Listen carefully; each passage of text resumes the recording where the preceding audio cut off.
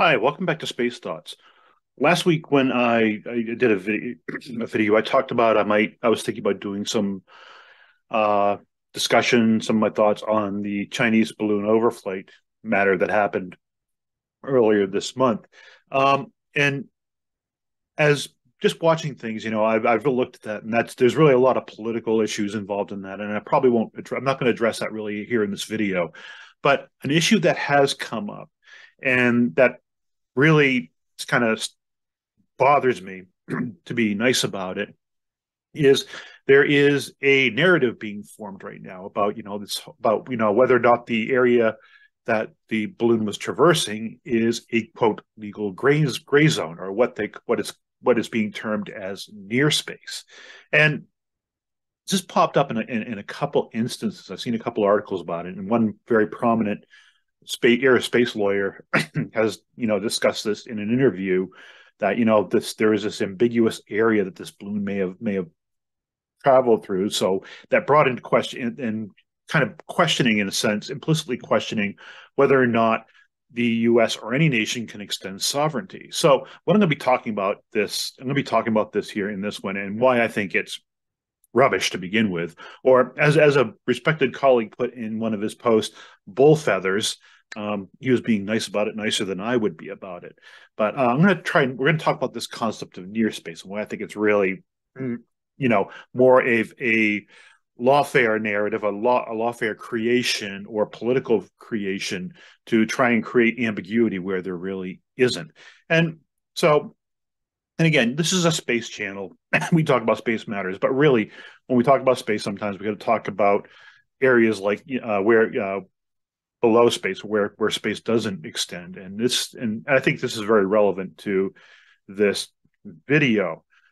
So let's go here and get this up.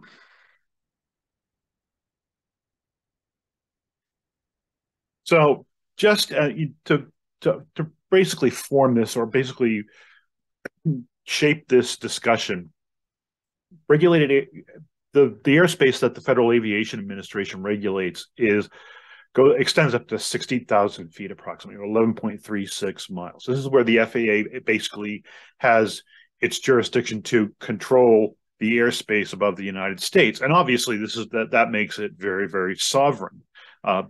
Sovereign U.S. airspace out to 12 nautical miles off the coast of north of the United States. So that's a given. That's pretty solid. Anything at 60,000 feet below is sovereign airspace, and any foreign object entering in there without authorization is basically violates airspace.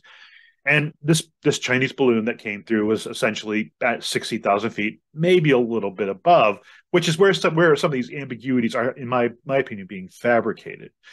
The unofficial spatial demarcation of outer space is 316,800 feet, or approximately 60 miles. And again, the U.S. basically has taken the position there is no need to have this create an artificial demarcation where the atmosphere and outer space begins. But we see this a lot. We see some states, some nations actually put this into their domestic space laws as a official demarcation. But it's not really, again, the U.S. doesn't recognize it. And there's a lot of reasons. And this all goes back to the Eisenhower administration. They didn't want to get involved with it. They didn't want to make this, a legally binding precept of international law. And there were a lot of reasons, because technology was developing, and you want to basically be able to extend your sovereignty to certain levels. Again, for missile defense and things like that, you want to be able to intercept an incoming RV if it's inside a area that you're going to claim as sovereign airspace. You'll basically have a legal right to do it, including the idea of self-defense under Article 51 of the UN Charter. But we're not going to get into that too much. So just understand that is where the unofficial demarcation is. So we have 60,000 feet, which is recognized regulated airspace by the FAA in this case for the U.S. And then you have the unofficial spatial demarcation of outer space, which is 316,800 feet, 60 miles. But you have all the space in between. And the question being created, in my opinion, or the ambiguity being created is, well, is this a gray area? Is this a gray area? What do we call it? Well, The term that's been really coming up lately is called near space. And basically, you're talking about 256,800 feet or 48.64 miles between that 60,000 mile at 60,000 feet altitude and the 360,800 feet unofficial demarcation for outer space. So you got over 48 point, you know, have almost 49 miles of airspace, atmospheric space above somebody's territory that basically is quoted, that is being asserted as a gray zone. And this, frankly, it annoys me. I'm just going to be blunt about it. It annoys me because this whole idea of, well, you know, so basically you're saying if that balloon was traveling over, say, 60,000 60,001 feet or, you know, above, it was technically within this gray zone, and the U.S. wasn't, but the U.S. didn't have the authority to actually intercept it like it did, you know, no matter how late in the game it was. And again, that's something I won't delve into too much because it's another pet peeve of mine. And I guess that's more into political. But so basically what is being created, in my opinion, is an ambiguity for this whole thing with, you know, near space. In other words, oh, it's a legal gray zone. You know, you're not really sure if a nation can extend its sovereignty all the way up there. And, you know, as my colleague said, and I won't mention his name, but I will discredit with his term, bull feathers. I mean, it just doesn't. It's ridiculous, to be the least. It's garbage. So why is it ridiculous? Well, there's been a lot of precedent set in international law through actual incidents in this area of near space that basically says that this whole idea of, you know, this quote almost sovereignless region, like in between these two, between this regulated airspace 60,000 feet and the unofficial spatial demarcation of outer space, just it just doesn't make sense. And I think it's more political and more narrative driven than actually legally have any legal reality. So why do I say that?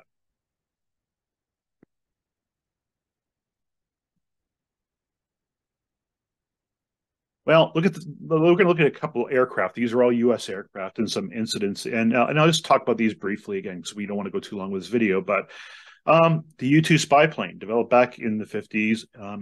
It was basically initially operated by the Central Intelligence Agency and literally it overflew the Soviet Union. Now, the operating altitude was approximately 70,000 plus feet.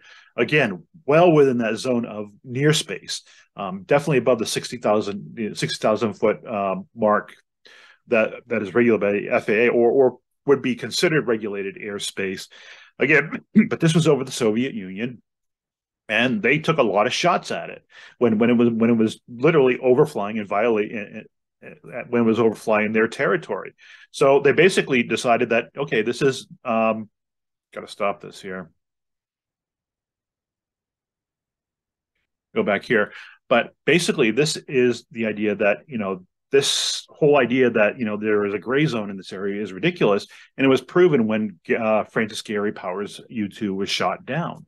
And there was a big firestorm, a political firestorm afterwards about it, obviously. Frankly, they were pissed off. The Soviets were pissed off about it, and they had the proof. They had the proof that the U.S. was violating their sovereign airspace. Another example is the Taiwanese Air Force. The Black Cat Squadron actually were trained in the U.S. on the U-2, and they had 12 aircraft to work with, and they actually overflew mainland China. And during the period when they were overflying mainland China with the U-2, they lost, I think it was either 5 or 6 aircraft. And again, they were flying at these quote near space altitudes, and they were doing when they were doing so, they basically, you know, the Chinese basically said, you know, this is our territory, and they shot them down. So obviously, you know, setting some precedent here for this altitude near space that really it is sovereign airspace. The A-12 Oxcart program, which is a successor to the U-2. And again, this was a CIA program, and this is the predecessor to the next aircraft we'll see. But this one flew at 90,000 plus feet. Now, unofficially, whether it flew over anyone's sovereign airspace is questionable. But you know, shots were taken at it. Radar locks were made. There were flights over North Vietnam with this aircraft during the Vietnam War. And there were multiple radar locks. And again, the presumption is, since they've been locking them up with fire control radars and potentially taking pot shots at them to see if they can shoot them down, this basically said that North Vietnam considered that area, that space that they were flying way up there, and again, way farther less than the demarcation for outer space. Basically, North Vietnam is saying, this is our sovereign airspace. You're violating our sovereign airspace. So again, really, there's precedent in the past for knocking out this idea that there is a legal gray zone in this, quote, near space. The one everybody is most familiar with is the SR-71 Blackbird, and that had 85,000 plus feet operating altitude. And it did a lot. I mean, and it was in operation longer than the A-12, and it did a lot of missions. Soviet Union, Vietnam. It overflew Libya on multiple occasions, especially after the raid in 1986, I believe it was. They did multiple overflights there, and again, they locked them up and took shots at them. And this aircraft had multiple missiles shot at them from a variety of countries. And again, operating at that altitude of near space basically says that the whole idea is, this is our airspace, even though you're way, way, way up at that altitude, and we're going to defend it. So this whole idea of near space is really ridiculous. The idea that there's a legal ambiguity as to sovereignty is really ludicrous, because past operations by these aircraft in particular have shown that, basically these nations that were overflown or what considered a violation of their territorial airspace basically said, you know what, this is ours, stay out. So, I mean, why are they doing this? I think a lot of it has to do with politics and narrative building, or just to create ambiguity where there really isn't, for this area new space. And again, I've talked about lawfare, and I think, in a sense, this is a lawfare operation in and of itself. In particular, and with this whole, and I think a lot of it is a political opportunity at this point, especially with this balloon. People saw an opportunity. Hey, let I haven't gotten the newspaper lately, or maybe we can stir up some trouble on this and start creating questions or problems where there isn't any. Now, apparently, next month at the meeting of the legal subcommittee for COPUS at the UN, they're going to be talking about this. Again, I'm hoping the U.S. sticks to its guns on this and says, look, this whole near space thing is ridiculous.